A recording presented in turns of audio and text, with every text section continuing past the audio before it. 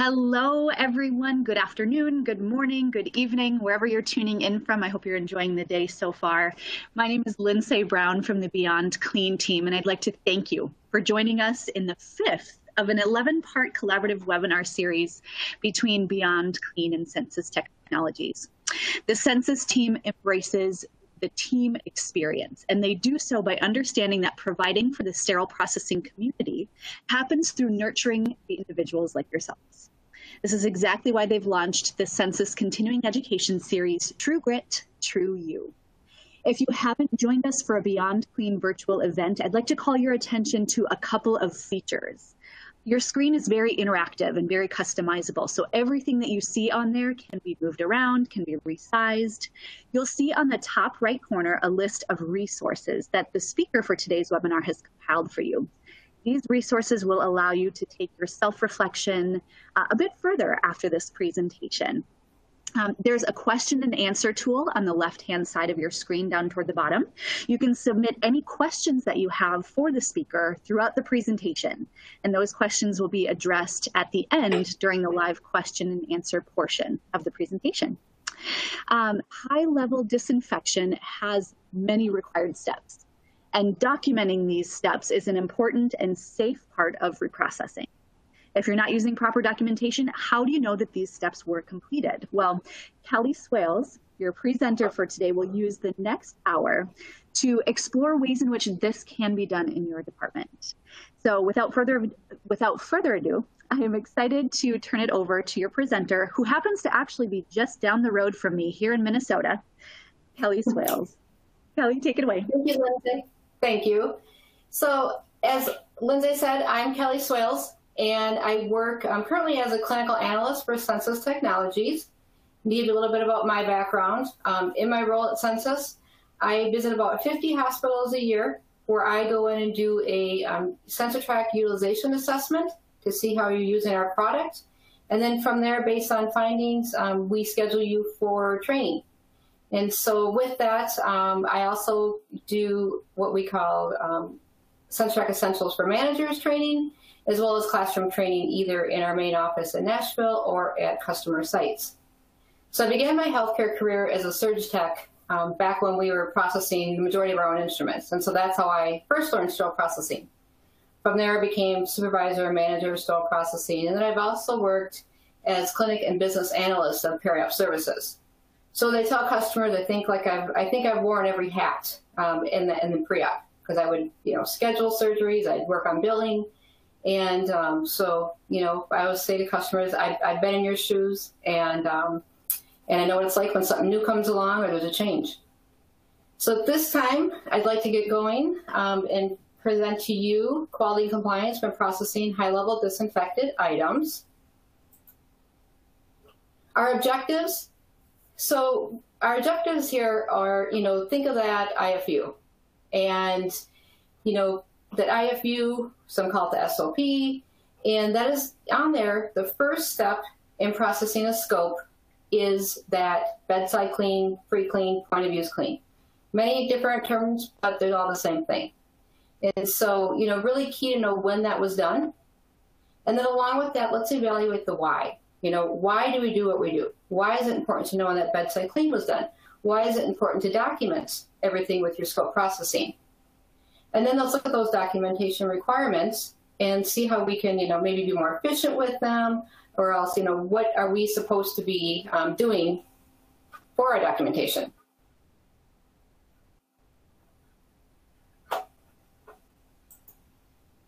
So they mentioned that point of use pre-cleaning. And so think of the first step, that very first step, the point of use clean, the bedside clean, pre-clean. That is when it should occur right when that insertion tube is removed from the patient. And so when I go to hospitals, and then I've seen at different seminars and such, or webinars that I've attended, you think about that, that pre-clean. And if it's not done, or in the event that it's not thoroughly done, the biofilm that can be created, the bioburden that's left behind, and then it can be very difficult to clean that scope. And many of our scopes are already difficult to begin with, so we don't want to make it any harder. And so it's always, key to get that first that first task done in creating in cleaning that scope.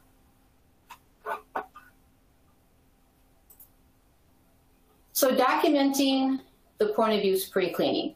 So when you think about that pre-clean, I have seen where they write on the disposable scope container that, the date and the time or who did it. And then along with that, I've seen it on a Post-it note. I've seen it written on a patient sticker. And then that's how they know. So a few things with that. I've also seen that Post-it notes laying in the hallway. So obviously when they were walking down the hall, it came off. But once you throw away that disposable scope container, you throw away that sticker, that Post-it note, it's no longer documented. And what if it gets thrown away before you started the process? And then, now you don't know, should I be doing delayed processing? Should I not? Are there any issues with that? And so really like to see that that is documented, and that is documented somewhere where the person who's going to clean that scope can see that. I've had, people tell me, well, it's documented in the patient's chart. But think about when you're in the decontaminant room and you're processing a scope, no one's going to go into that patient, into your electronic medical record, look at the patient's chart and see when that was done. So I'd like to see that we can make that easier for people, come up with that documentation, and then see that it's being done on a regular basis, and that it's done for all our scopes.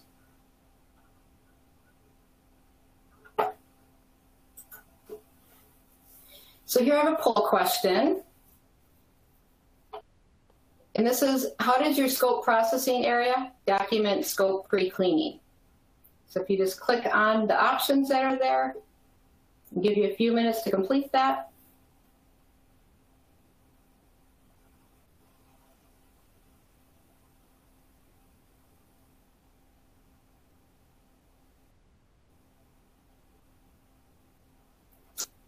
Alrighty, so it looks like we are done here.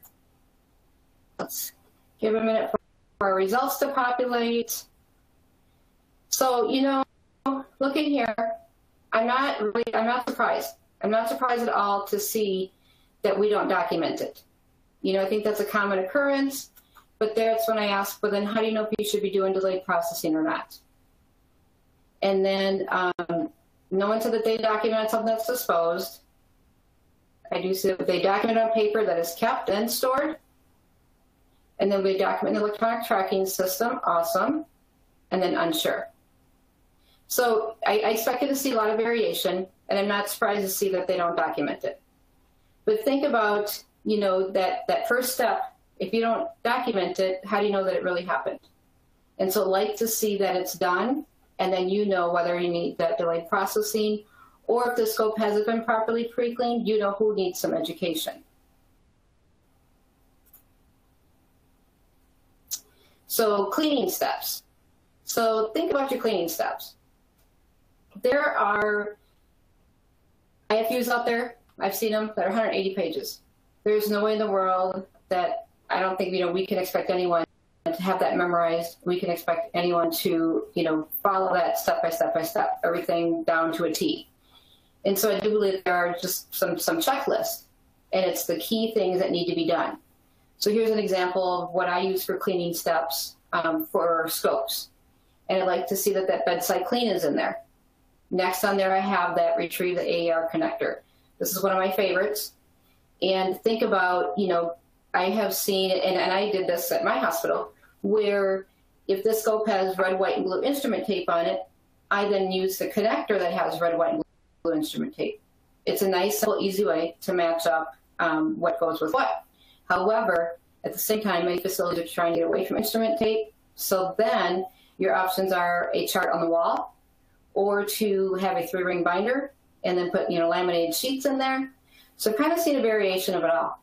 But how nice to have this right in your cleaning steps, so that when I get the scope and I look at it and I see that the bedside clean was done at this certain time, and then right there in those cleaning steps, it tells me what connector to get. So before I've touched a dirty scope, or I've done a whole lot, I can grab that connector, and then I can start my process. That visual inspection, perform the leak test. If you have a flush brush and suction for 2 minutes, anything that is required, you can put there in your cleaning steps, and yet leave it very brief, but yet what is required. And then one thing I do like is that, I performed all cleaning processing steps in accordance to the IFU for this specific scope. And so the nice thing with that then is that, staff are saying, yes, I have done everything. So think of it as, assembling a container and store processing. You're checking off and you're, everything's in here, and now you're done. You fold up that count sheet and you're good to go. And so kind of that same thing. This is kind of like your last check mark for cleaning, is saying that I have done everything. So when you think of these checklists, think it's much like a pilot. So of course in my line of work, I travel a lot. So I feel like I can, speak about pilots and flying, because I know that when I fly, I know they have that checklist, and I know that my life is in their hands. Well, think about it when processing the scope. That patient's life is in your hands. And so every time you process the scope, you could be determining whether or not a patient has some negative outcomes or they have some successful outcomes. So we always want to make sure that we're doing everything as we should, and then follow those proper cleaning steps.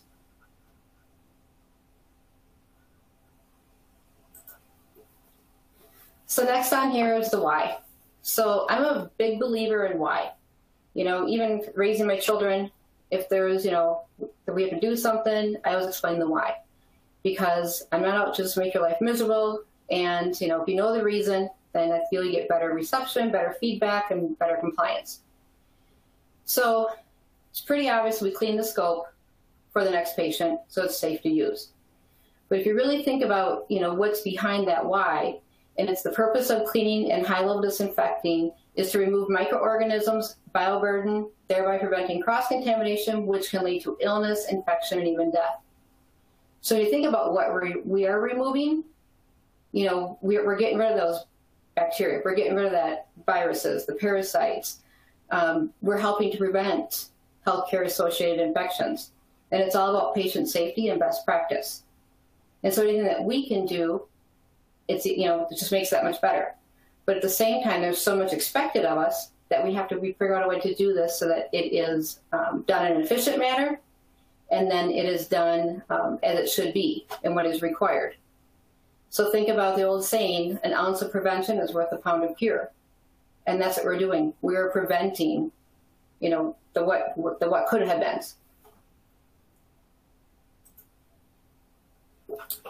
So on to disinfecting. So with disinfecting, there are many methods to disinfecting the scope. You've got Cydex soap bins, you've got Medivators and OERs and gust systems and TE probes. So there's many different ways to high-level disinfect something. And the thing is that they all have in common, though, is they all require documenting the process and the results. And according to AAMI guidelines, it should include the staff name, the date, and the time. Now, very seldom do I ever see with, manual documentation when you're writing, very seldom do I see the time. And that is an ST91, where you are supposed to put down the specific time. So there you think, all right, we need to go back and change some of our documentation. Because no matter what it is, if it's a manual, if it's mechanical, there's no deviating from that process. And then all that documentation needs to be completed. And even think of your, like a Cydex soap bin. We were at 12 minutes, and so then we documented the start and the end time, and then made sure that it was 12 minutes. So there's a lot that needs to be documented, a lot that is required of us, and there again, just anything we can do to make it easier and more efficient so that we can all be successful. So drying. So when you think about how fast bacteria can multiply, it's kind of scary. And you think of, now we're dealing with a virus, how fast can viruses multiply? And I think pretty fast, considering that we're in a pandemic right now. But when it comes to scopes, and you think of drying that inner lumen, you dry those channels. So for years I've heard, the machine dries the scope, so we don't have to. And you're correct, it does dry it. But if it thoroughly dried it, then why do you grab a lint-free cloth and dry your scope as it comes out of that machine? So if you read that IFU, you will read in there where it does say that you should be drying it with forced air for a certain amount of time and a certain PSI. Always make sure you follow those PSI instructions, because you don't want to damage your scope. If the air is too forceful, you can end up with unintended consequences that you don't want. And so if that water that is in that lumen, if it doesn't get dried, think about water can harbor bacteria, fungi, viruses, etc. And so we need to get all that water out so that there is no moisture in there, and that it is safe then to go hang or lay in a scope cabinet. And there is one exception to this. There is one exception to not having to dry that scope, and that is, and this is in many of the IFUs, can't say that they're in all because I haven't read all of them, but if you take that scope out of the machine and you bring it right to a patient room where the patient's in there or the patient's on the way, and it gets used. So if it's going to be used within a matter of minutes, then yes, then you can go ahead and skip that drying process. But I really and highly encourage everyone to read that IFU, look at what's required of drying that scope, and then work with your facilities department, with leadership, so that way you can get the correct air that is required, and then you can get the correct gauges. You can, watch that PSI. Think of it, you don't want to be like you're blowing or, putting air in your tire, because that is going to blow a scope. It's got to be a soft, like 5 or 10 PSI to keep your scope safe and not damage it. So we have another poll question here. How does your facility document manually drying a scope with forced air after the AER/OER process? So I'll give you a few minutes here to complete that.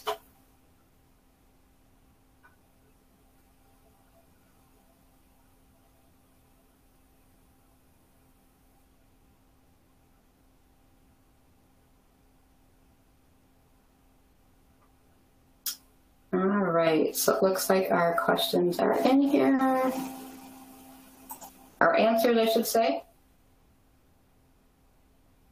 So about 11% are saying we don't dry the scope after the AER or OER. 55% say we dry the scope but don't document the drying process. So that's great, you're drying it, but I really would encourage you to document that it's been dried. And then we also have, we dry the scope and document it in an electronic tracking system, and then unsure. So I'm very happy to see that, that number of scopes that are being dried is 55%. And then there again, let's work on that 11%. Let's get everyone, drying that scope afterwards, and then we'll have better patient outcomes.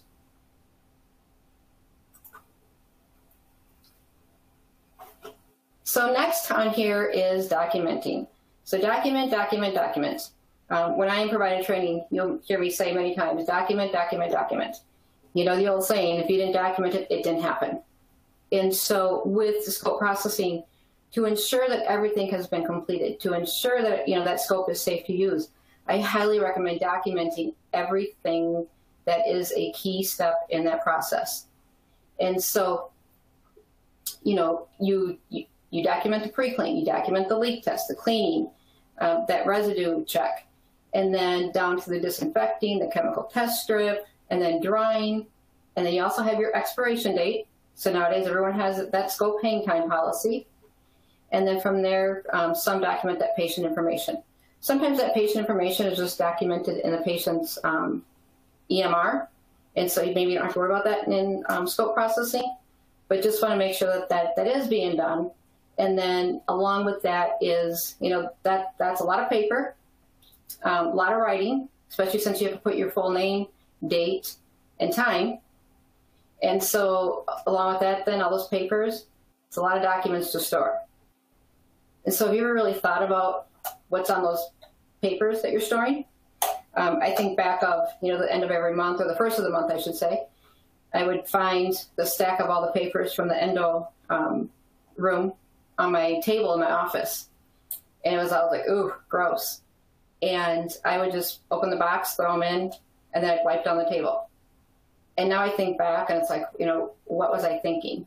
We should have put them in a big peel pack pouch. We should have put them in a Ziploc, something. And then along with that, how do I know that my table is the only place they put them?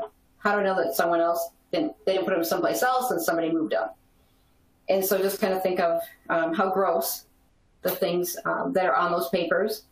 And then along with those papers, I always think, you know, I just dreaded ever having to go dig through those papers and find something. And I used to joke and say, oh, you know, if I ever have to, I think I'll put on a hazmat suit. You know, put on, I'd be in scrubs, I'd put on a bunny suit, ortho hood, anything I could to protect myself. But in reality, that's probably true. I mean, I would have, because if you think back to that previous slide about how fast bacteria can multiply, well, what happens when that's been sitting there for months or years? And so that's where, you know, really, I really like the electronic tracking systems because then you don't have all that gross paper. So next, as we talk about electronic, you think about, you've got electronic and you've got paper. And, you know, I see a combination of both throughout my career in healthcare. You know, when I started out, yes, we were doing paper. And then think about kind of the benefits, the pros and the cons of both of them. One thing that I like really a lot with the electronic is that you print out a label. You can customize that label, you know, no matter what tracking system you have. But then that label can tell you when it was processed, you know, and so then, you know, when it was processed and when it expires. And so then you're not trying to read somebody's handwriting and, you know, or someone didn't count right or count wrong on their dates. And so then you're able to then, you know, just have that nice print. And then along with that, you have your competency verifications. You can link that competency to specific scopes or HLD items. And so then that way, you know, you're always 100% compliant. And then reports. So one thing that I liked with when I had, you know, the electronic tracking system is being able to look at the inventory throughput.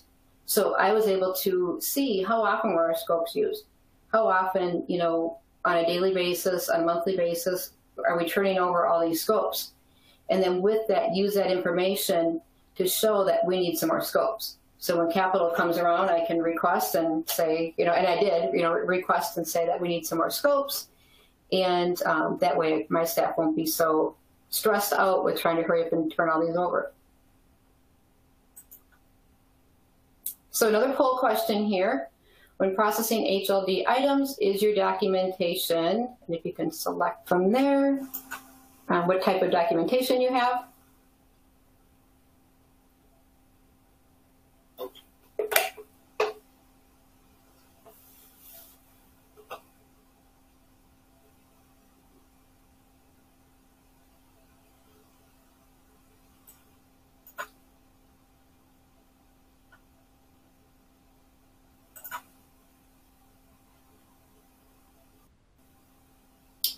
It was here to load.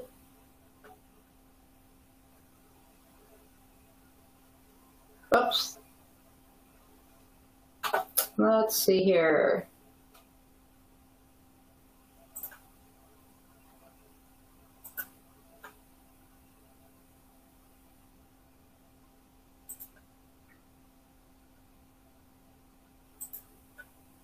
Have a little technical difficulty. There we go. Now we got our results. So as I expected, kind of a nice variety there, you know. So we have electronic, we have paper, we have electronic and paper, and then none that are unsure. So that's great. And, you know, when I see electronic and paper, I think when I went to electronic, I still did paper for a while. That was kind of my security blanket. Change can be hard sometimes. Sometimes you have to get past that learning curve and then you're okay. But the nice thing is, you know, if you're doing electronic, I highly encourage you to always be, you know, reviewing that, making sure that everything is complete and everything is as it should be.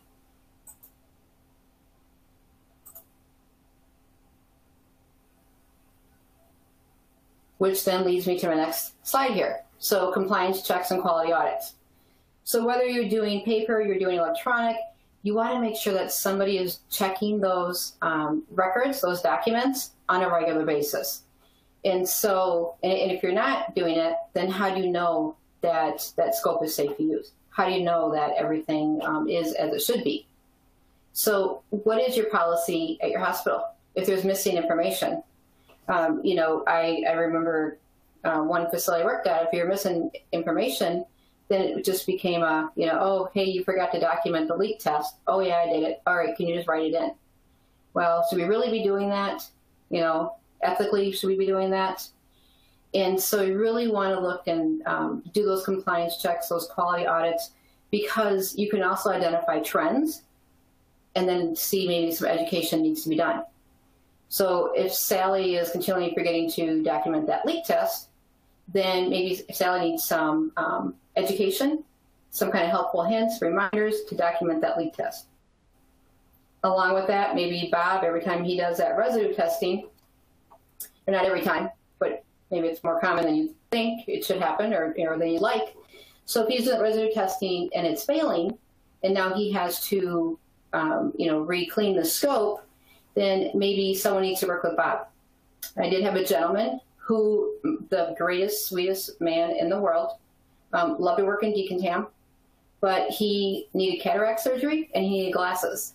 And so, you know, me as his leader was like, you know, how can I work with you? How can I help you? And, you know, yes, he took the time off, he got the surgery, he got the glasses, and then things were beautiful again. And so it's, you know, maybe that's what the case with Bob. Maybe he just needs some new glasses so he can see that he's, you know, not quite getting everything clean. Or maybe he didn't know that this lever moves. Or if you move the lever this way or that way, it's easier to clean. And so I was, you know, looking for that, looking for those trends, and then looking to where you can do some education. And then along with that is that scope hang time policy. So if a scope is expired or going to expire, you know, does your facility, do you have to walk around and look at all the tags? And so, you know, if you look at all the tags, there's a positive. I like to find the positive in everything. So the positive to that is you will get your steps in, especially if you're a large facility, but think of the time. So the time that can be wasted, the time that it takes to walk around and look at all the tags. You know, if you're going to the ED and ENT and anesthesia and speech and, you know, cardiology. So if you're having to look at all those tags, that can take up quite a bit of time. Whereas with an electronic tracking system, you can then identify, hey, these are the scopes that are expiring today, or tomorrow's Friday. So Friday, I want to see what's going to expire over the weekend. If you don't staff on the weekends, maybe on Fridays, I go pull anything that's going to expire on the weekend and process those. I was at a facility and they did color code. So they would know, you know, green expires on Tuesday and blue expires on Wednesday. And that's a great system too, but you still have to walk around. And so think of all the time that you're walking around and how that could better be spent in the department doing things. So when it comes to scope processing, the goal is protecting our patients. And so when protecting our patients, think about it, it's that document, it's that compliance checks, and it's the reports. So document, document, document. You want to make sure you're performing those compliance checks, quality audits to make sure everything is perfect. Yes, I use the word perfect. You know, many people say there's no such thing as perfect, but I do feel when processing a scope, there is and there should be the word perfect, because it should be perfect. You know, I know if I'm having a scope done on me or, you know, scope procedure, I want to know that that processing was perfect. And I want to know that I'm safe, and I want to know that our patients are safe. So in closing, just a reminder, you know, a lot is required and expected of the amazing people that process HLD items or scopes. You know, we used to just be scopes, but now we have to expand that to HLD because there's probes and there's all different kinds of things that are being processed. But think of the, you know, so it's amazing people that are processing those, and with all the complexities that are required of everyone, that's why you guys are awesome. That's what makes you these amazing people. And so you're keeping patients safe, and most of those patients you may never meet. You may never know who they are. But those patients, they're someone's child, someone's parent, spouse, sibling, neighbor, best friend. You know, maybe you don't realize that the person standing in line in front of you at the grocery store had a scope procedure last week. You process that scope. and he's healthy, and he's here today in the grocery store because of you properly processing that scope. So I want to thank you for participating in today's educational event. For more education and CE opportunities, I invite you to download the True Grit app. So you see the little picture here. If you go to your app store on your phone, whether Android or Apple or whatever else is out there, and you just type in True Grit, you will see that. And if you download it, it's a social media site, but it is geared towards sterile processing, scope processing, and just the department and OR relations. And so it's great. You can ask questions. There's people giving answers, and it can be a question of how do you do this? But like there was a question on there that said, does anybody like working in decontam? And I replied, yes. Back in the day, I used to love working in decontam because as a manager, if I went on the floor and worked in assembly, I would get pulled. People would be, interrupting me, stopping the department. But if I went to decontam, everybody left me alone. So I could really knock out all those trays and get them through and get them done. And so just, I encourage you, along with that, the month of September, Censis is offering a contest. So whoever has the most posts, the most interaction, like one prize is a $100 Isham gift card. And so there's lots of fun things going on. But of course, you can download that app to find that. And then tomorrow at 11:30 a.m., Derek Murray, one of my wonderful coworkers, he will be doing a live mini talk on leadership. And if you missed Derek's presentation that he previously had, I highly encourage you to look at that. You can find that on that True Grit app, and then watch that. Derek is amazing. I watched his webinar when he did it, and my daughter was home. And so she came in my office and she's like, what are you doing? Who is that talking? And I told her, and she's like, he's like wonderful. I want to be his friend. And I'm like, oh, you would love Derek. And I keep forgetting to tell Derek. I need to send him a text and tell him that. So unfortunately, he lives in St. Louis. I'm in Minnesota. Otherwise, yes, I would be hanging out with him. So thank you, everyone. Stay safe out there in this crazy world. And at this time, I'd like to turn it over to our question and answer session. All right, Kelly, thank you so much for that great presentation and sharing that important information. As we prepare for the question and answer session, I do want to encourage everyone, and I know some of you have already done so, type in your question for Kelly about the content that she presented in the question and answer engagement tool on the lower left-hand side of your screen. I also want to call your attention to two things. There are icons along the bottom of your screen. A pink one is a call to action button where you can actually register for the next Censis webinar coming up at the end of September on the 24th. And then also there's a CE icon in the bottom right-hand corner along your icon list. And clicking on that, you will have access to the CE survey and certificate. You will also receive an email an hour after this presentation with a link to that survey where you can also download your CE certificate directly from there. With that, I want to get to some of these great questions that have come through. All right, so Kelly, the first question for you is, what electronic systems are available for tracking and documentation? So, I know that there's a couple different ones out there. I'm only familiar with two. It's because I've used those two. And so that is Censis. We have, as part of Census Track, we have Scope Track. That's, what I highly recommend because I'm more familiar with it. And then I know that Medivators has one also. With our Scope Track, I can tell you, you can document everything that is required. And then you can run wonderful, beautiful reports. And yeah, it's very helpful. Okay, wonderful.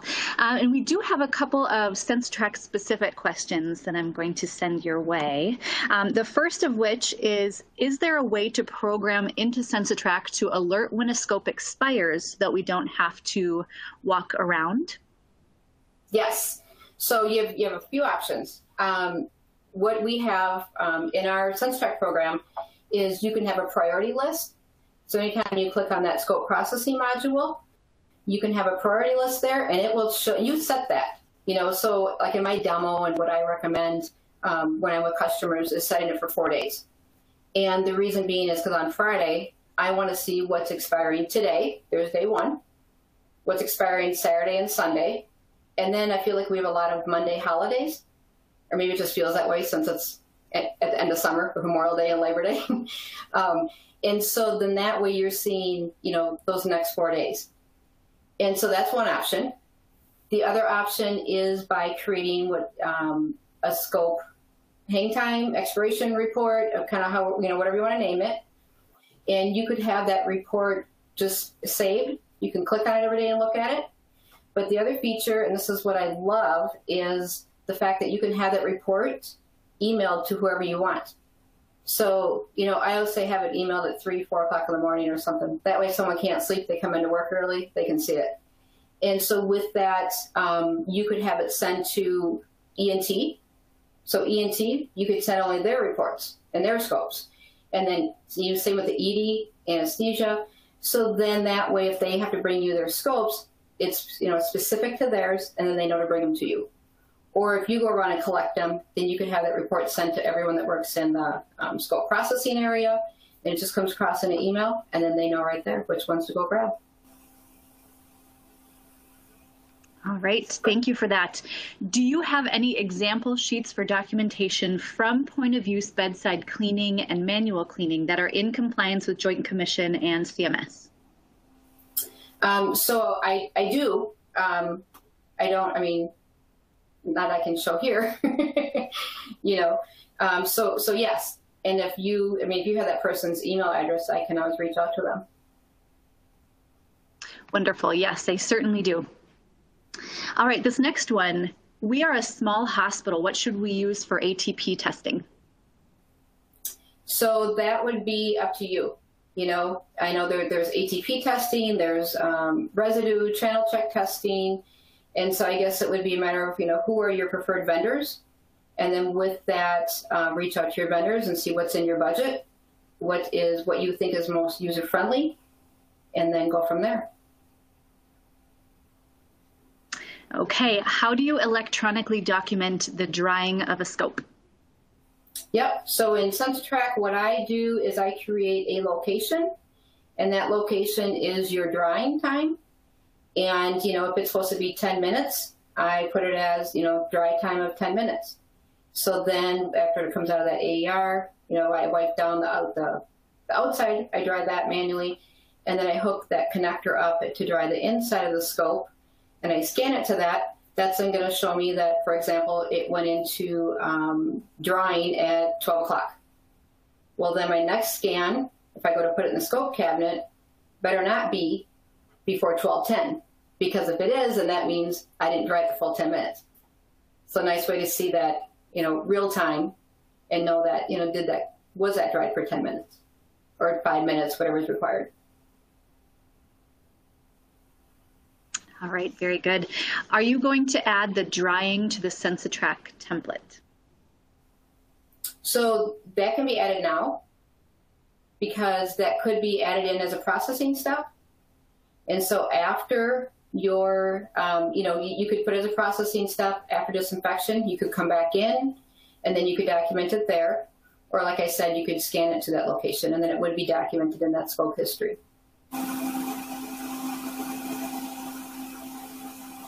Okay, wonderful. We have ScopeTrack, and our endo staff would never agree to documenting the bedside clean. How do you get them to do this? So think about when I was talking about the why. So, stress to them the why. You don't want them to think that you're just creating busy work for them or unnecessary work for them. And I would start out by first showing them the IFU and how that is the first step, and then explain to them that delayed processing. So if we don't know when a scope, we don't know when that bedside clean occurred, we should be, doing that delayed processing.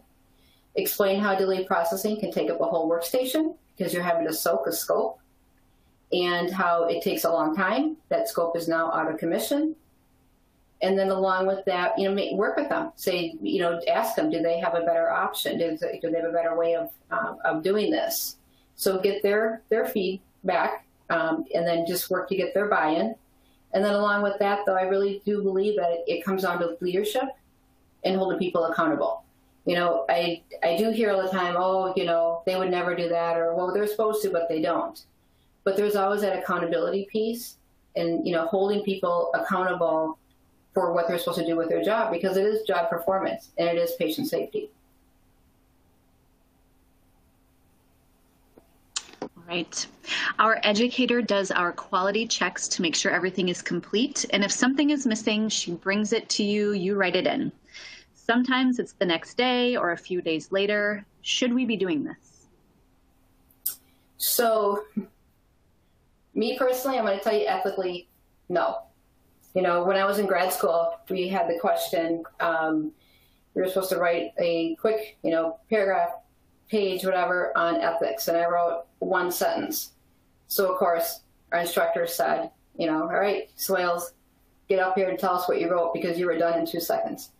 And I said, it's doing what lets you sleep at night. And so if something's keeping you awake, you know it's not right. And then it's up to you to correct it. So think about, if they are doing that, yes, you don't want to have missing documentation. You don't want to have missing documentation and run into those problems. But if you're falsifying documentation, there really is no difference. And so that's what I like about electronic tracking system, because like in your processing steps and stuff, you know, you have to complete one before you go to the other. And so that's how you can then, you know, guarantee that everyone is checking out that they're doing these things.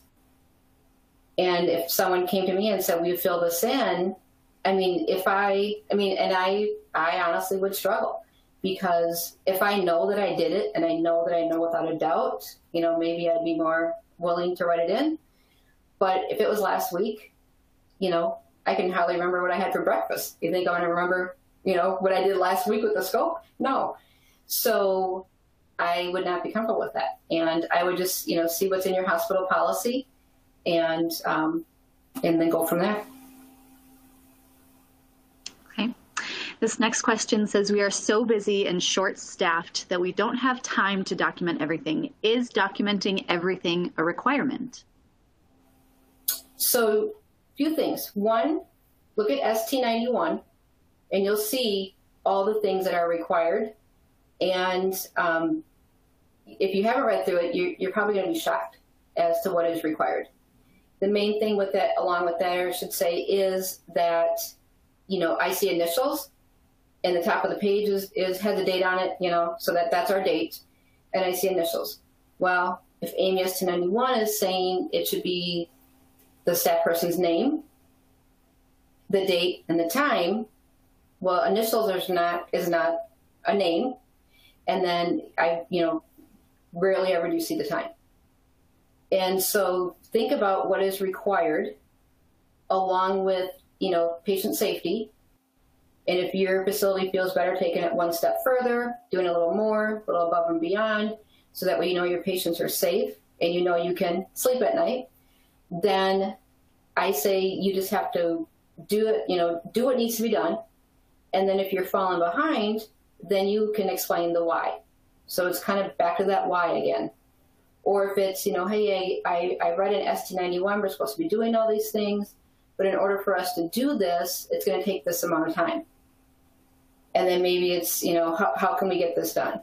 And maybe you prove your case that you need another FTE, you know, or a 0.5 FTE. Maybe you prove your case that you need a tracking system because you don't have to walk around for an hour every day looking at expired scopes. So there's, you know, a lot of different options. I get very creative with making my case. And so that's what I feel is, you know, people really, it's like, make your case, explain that why, you know, research, find evidence-based practice, find some evidence-based results, and then you can show how, you know, it is so important that we do what we're supposed to do.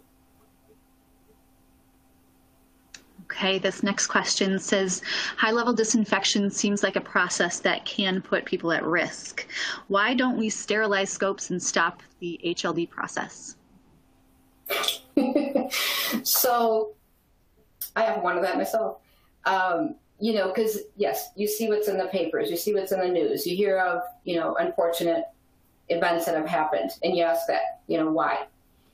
And I mean, that would almost be a question for the scope manufacturer and the sterilizer manufacturers to say, why don't you make a scope that can be sterilized?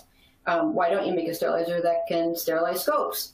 And, it kind of comes down to there again, that evidence-based practice that shows that HLD processing is safe.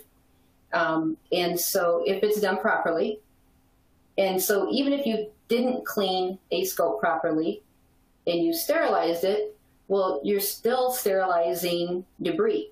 You're still sterilizing bioburden. There's still biofilm. And so is that really any better? And so, with that, it's, I've heard people say, I look to see someday, all the Spalding classifications will change and, we'll be sterilizing scopes, and who knows? You think of where were we 30 years ago?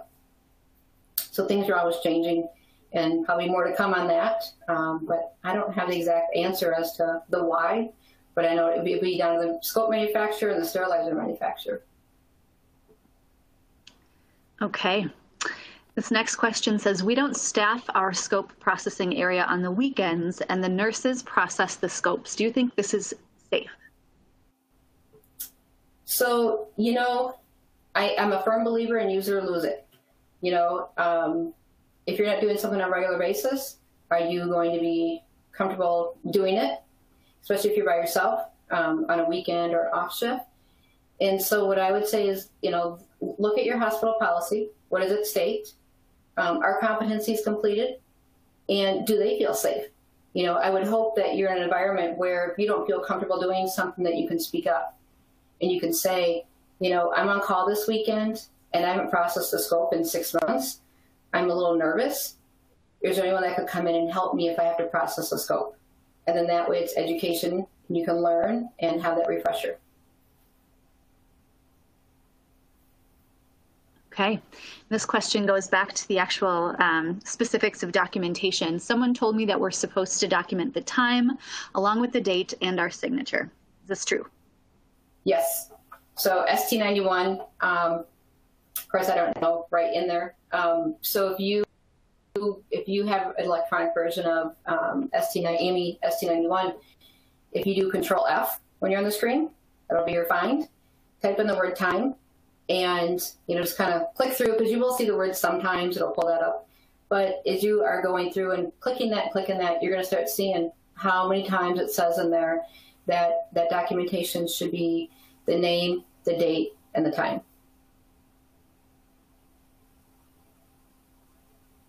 Okay. Next question. Let's see.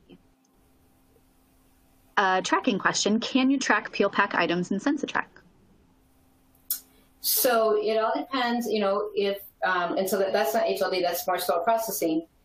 And so as far as tracking them to a patient, yes, I can know that this, if I'm using case tracking, I can see that this peel pack was used on this patient. As far as finding like a history that, that instrument went through decontam, that instrument went through assembly, and that, not yet. So that's kind of there are certain ways you can and certain ways you can't. Okay. This next question, this is the first time I'm hearing about drying a scope with forced air. Is this a new process? So I've seen it, I've done it at my facilities. Boy, when I started almost 20 years ago as a scrub tech, we were drying scopes. So it's not new to where I have worked. And if you look at the IFU, you will see that it's in there for, I'm going to say majority, because I've not read every IFU, but there is that dry time that is required. And if you think about it, it makes sense.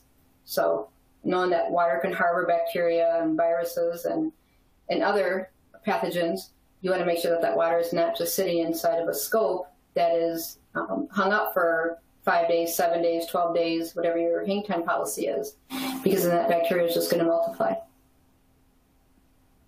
Okay. This next question says, we high-level disinfect things besides scopes. Should we be documenting the pre-clean for those items as well? So there again, look at that IFU. You know, pretty sure that a TE probe or, you know, any kind of a probe, ultrasound probe, that those all mention, you know, cleaning right there at the point of use, and that those get cleaned right away.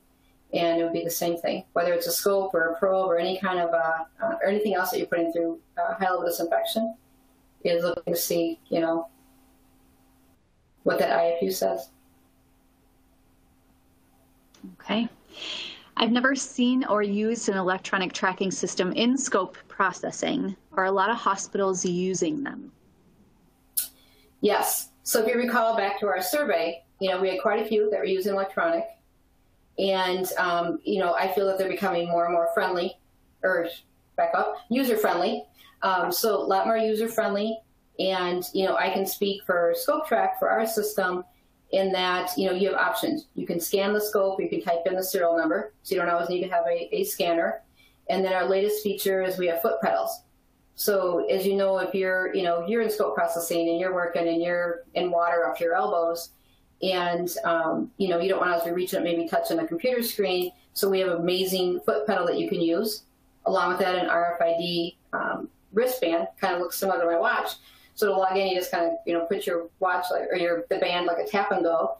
You're logged in, and then it's just strictly using foot pedals if you want. And so then you don't have to worry about, you know, a keyboard getting wet or a mouse getting wet. I know they have waterproof ones, but so there's different options. And yeah, our latest with the foot pedal, it's like, oh, where was that back when I was processing scopes all the time? That does sound pretty nice. Yeah. The next question says, isn't an electronic tracking system expensive? Our hospital would never purchase that.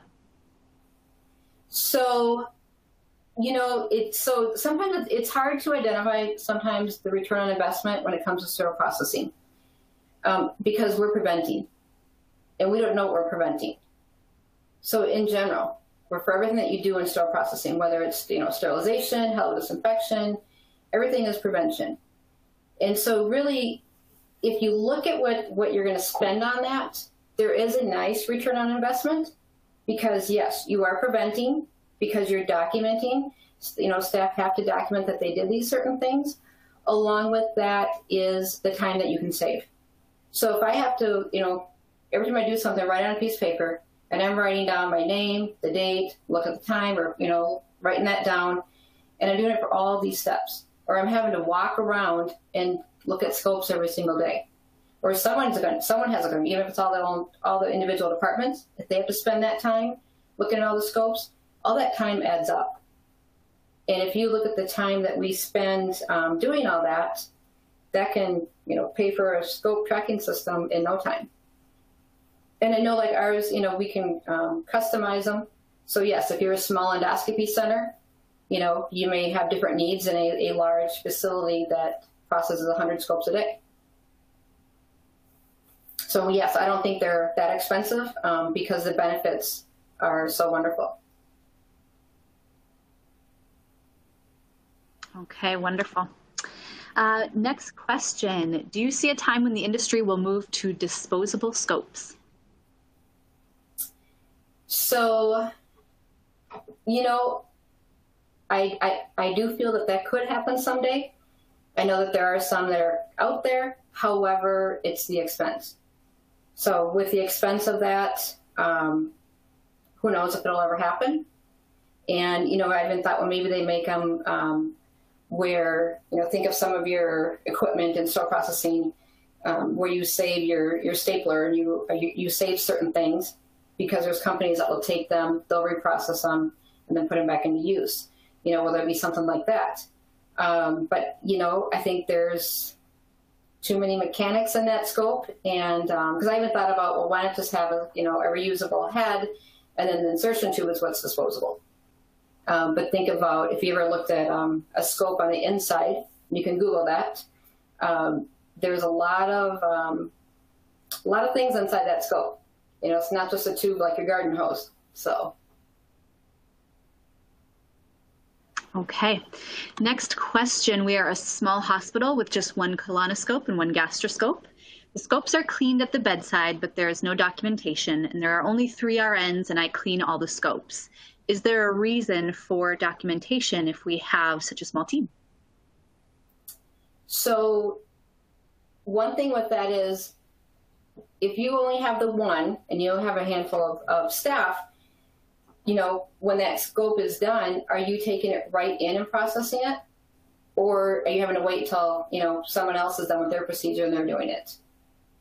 And so if you don't know that, or you don't know that every time you touch a scope, you know when that bedside clean was done or who did it, then I would say, yes, document it. Because what if that scope is dirty? What if that scope was not properly cleaned? And, you know, there's that education behind it. Maybe that someone needs that education. Okay, great. And then one more question that did come through. Do you know if there are any FDA-approved scope drying cabinets available for purchase? That I don't know. You know, I would reach out to your reps and, you know, probably contact your scope rep, your AER or OER, you know, contact those reps and then see what's out there. Unfortunately, we didn't have ISHM this year, but that's always a good, fun, great way to see what's new, what's out there. And maybe we'll have it next year. And then you can go to that vendor fair and see what's new. All right, wonderful. And that is all of the questions that came through. Kelly, thank you so much. One additional question for you. What is the Minnesota State Fair food you're going to miss the most this year? Corn dogs. Corn dogs. Corn dogs, yeah. You and me both. Yeah, and that was a big debate question actually last night when I was with friends. It was, you know, what do you like better, Pronto Pup or corn dog? And it's corn dog. And that, I mean, I go to State Fair and not eat anything other than corn dogs, and I'll eat a couple of them. So, yeah. And bonus points to any attendees who know the difference between a Pronto Pup and a corn dog. All yes. right. Thank you so much for providing this content today to all the attendees. Everyone, make sure you take advantage of the additional resources that are available on your screen. There's also a downloadable document that talks about the True Grit Influencer Program. So you can download that if you want to learn more information. Like Kelly says, if you haven't already downloaded the Censis True Grit app, I certainly encourage you to do so. I have it. I think it's wonderful. I think it's a great resource for the sterile processing community. So certainly do so. And just a reminder, in the month of September, Censis will pick the top 3 True Grit influencers from the Censis True Grit app to win various prizes. And these prizes are sweet. There's things like a $100 ISHM store gift card and things like that. So certainly check out the app, download it from your Google App Store or your Apple App Store. On behalf of Beyond Clean and in partnership with Censis Technologies, I just want to thank everyone for joining us today. And as always, we certainly encourage you to keep fighting dirty. We'll see you again next time. Thank you.